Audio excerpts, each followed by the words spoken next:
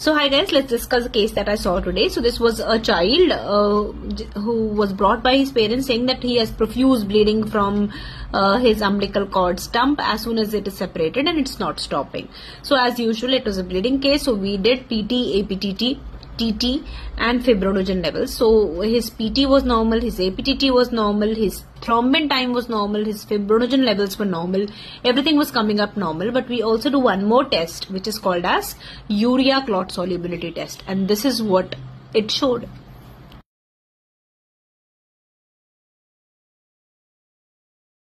So what are you seeing here? So look at this tube. So this is my right and this is my left. So the tube on the left, you can see that the clot is intact. So what do? You take you let the blood clot and you put it in this urea solution, and what do is you see if the clot gets solubilized or not. So you can see here the clot is not getting solubilized. So that means this is a normal control patient. So this normal control person, okay. So look at this tube here. What do you see here? The clot has solubilized. So you again put the blood of the patient, you make it clot and you put it in the urea solution. But what are you seeing?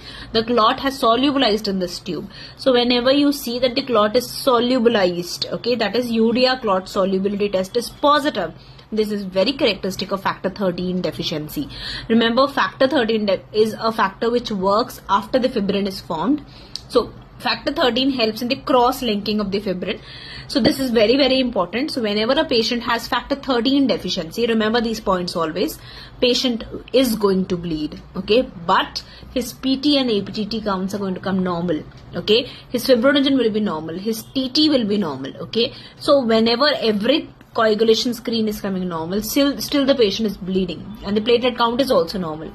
Always think of factor 13 deficiency and do this urea clot solubility test. Although this is not a very sensitive test, but yes, it will give you a very good clue that a patient has factor 13 deficiency or not.